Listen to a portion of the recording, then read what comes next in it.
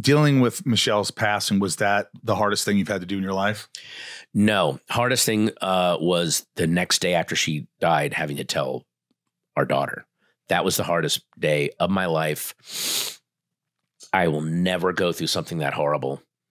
Having to tell a little girl that her mom has died. Ugh. And yeah, I can see it just affects you right now. Yeah, wow. Can we talk about movies again? What I mean, well, it's that thing where so raw.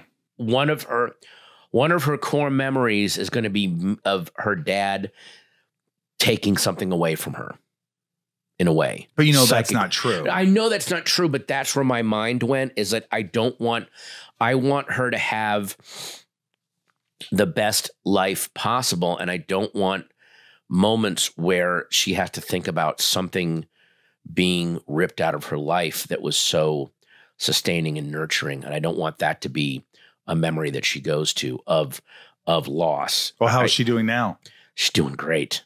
She's doing fantastic. And you guys are close? Very. I mean, I just spent I would drop her off at school and then park outside the school and just sit there and read and wait till 3 o'clock and then pick her up, and we'd go get food and hang out. Like, that's all I wanted to do. And then it wasn't until, I met my new wife, who I met her like a year after that. And just this truly the term stepmom, stepping into the most awful situation and making it better. It was just amazing. Meredith Salinger. Oh my God. Did you think that after her passing, Michelle's passing, that you'd never find someone again? Never. That was absolutely, not only that I never thought I'd find someone again, I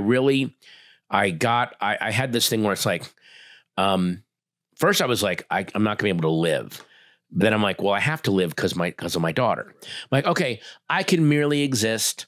I'm not going to feel joy or anything again, but I can merely exist, and I can get up in the morning and get her breakfast and get her to school and all this stuff. And then another father at her school had lost his wife years before, and said, I know this is going to sound weird and maybe even a little offensive.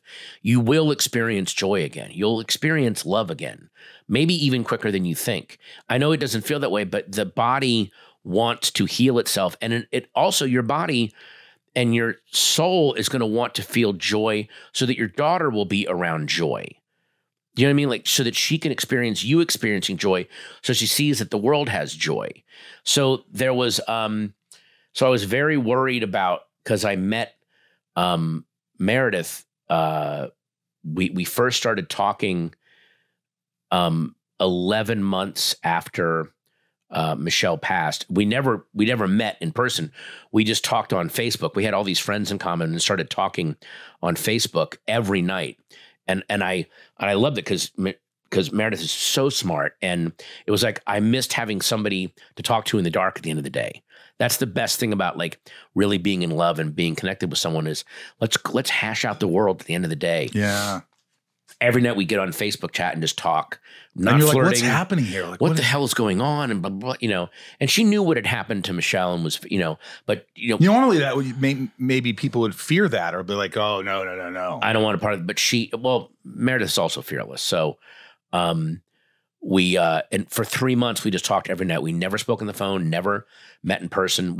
I just wanted to talk. I wanted someone to talk to. And that's beautiful. And it turned into, we fell in love with each other.